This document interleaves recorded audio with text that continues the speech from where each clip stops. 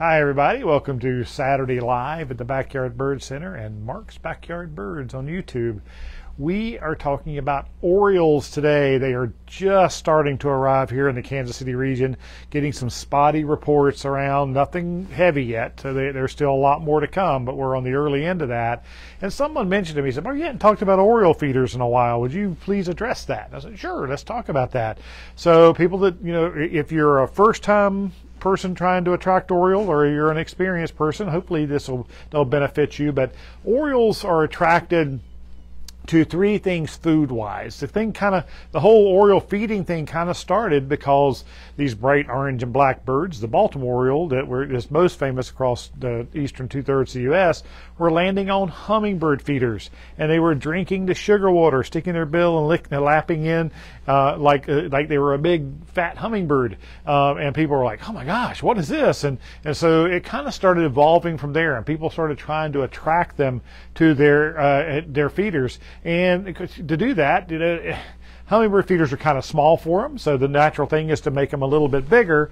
And so if the sugar water feeders came out first, and the study showed that they preferred a mixture of 6 parts water to 1 part sugar instead of 4 to 1 like a hummingbird feeder. So they have bigger perches for them to land on so they can reach the nectar better, and bigger ports for them to stick their bill in and drink the sugar water. Well, another thing that's happening at that same time is birds migrating through the lower Rio Grande Valley and through Arizona and places like that, coming back from the tropics, were eating on people's fruit trees. They were eating oranges that had fallen to the ground, and grapefruits that had fallen to the ground, and lemons. And so people would cut them in half and stop them on tree limbs, and the Orioles would just love the pulp, and they would eat on that. And I said, okay, well, let's make feeder for them that they can eat some of the fruit on live.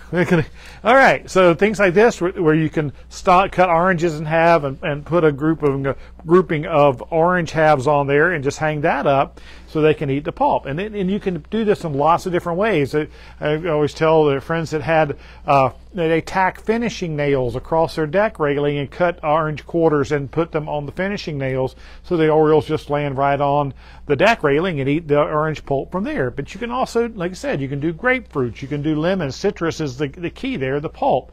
And so that's 2 methods. And a lot of these feeders and if we can see this one, this is a combination feeder, and they've got stobs available for you to put your citrus on there.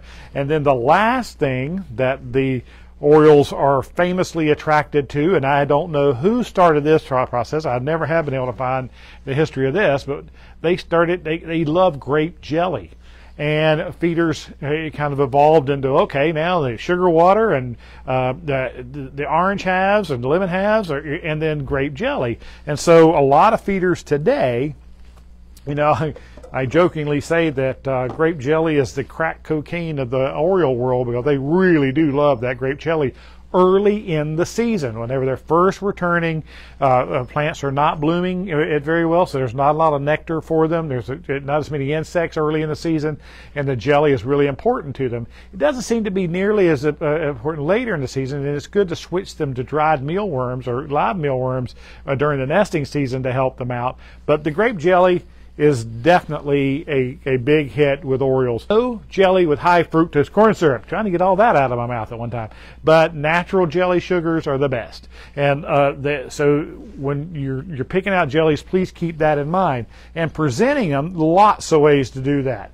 There's lots of just dishes to put the jelly in. These work great because you can actually put mealworms on one side and jelly on the other. You can put an orange half in one and jelly on the other. Things like that. A lot of different ways to do it. And things like this. And orange color is something that we get asked about a lot.